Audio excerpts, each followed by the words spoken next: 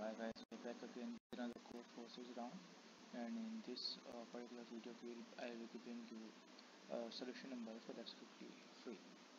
So by the way, if you want to copy the code and directly want to paste it, then you can surely join my Telegram, the link in the description.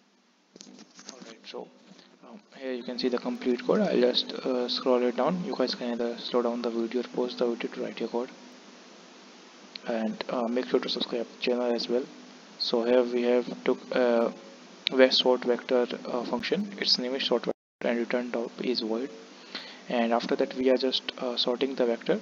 But before that we're taking one print vector function as well, where we used to print the complete vector. After this we'll be running functions into our main function, and finally returning 0, so that the code will execute.